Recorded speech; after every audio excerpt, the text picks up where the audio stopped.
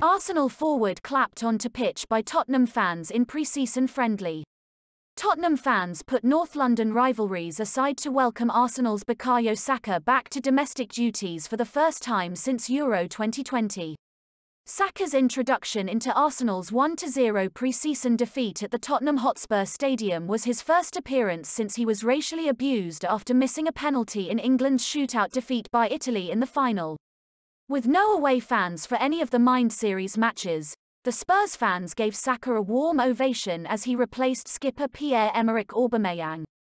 Tottenham fans also displayed a banner which read, "North London stands with Bukayo Saka and all players against racism and discrimination." Saka almost scored as well, but new Tottenham goalkeeper Pierluigi Gollini kept out the 19-year-old's low shot. After Dele Alli had twice hit a post from close range, Son Heung-min secured victory for the hosts 10 minutes from time when he drove home from Japhet Tanganga's layoff. Saka's England teammate Ben White made his first start for the Gunners, but Harry Kane was missing for the hosts. Tottenham boss Nuno Espirito Santo later confirmed Kane was isolating at the club's training ground and hopes to speak to him, socially distanced, on Monday. Nuno also refused to talk about Inter Milan's £60 million rated striker Lautaro Martinez, who Tottenham are trying to sign. "Harry is with us. He has to quarantine, he's in the lodge but he's training. He already had the first day with the sports scientists. He's with us," said the former Wolves boss.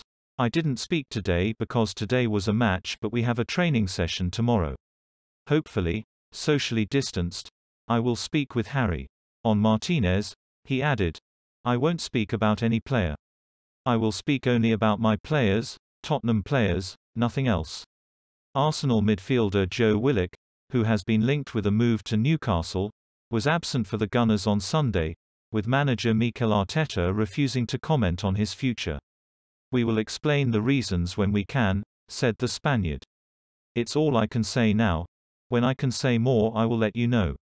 Elsewhere, Danny Ings scored on his debut as Aston Villa came from behind to beat Serie A newcomers Salernitana at Villa Park. Ings, a £25 million signing from Southampton, cancelled out Joel Obi's opener before Anwar El Ghazi's penalty put Villa 2-1 up at half-time. Former England international Ashley Young, who rejoined the club earlier this summer, wrapped up the victory in the second half. Dean Smith's side opened their campaign at newly promoted Watford on Saturday. Source: BBC Sport, by Simon Stone, BBC Sport. Please subscribe to my channel. Thanks for watching.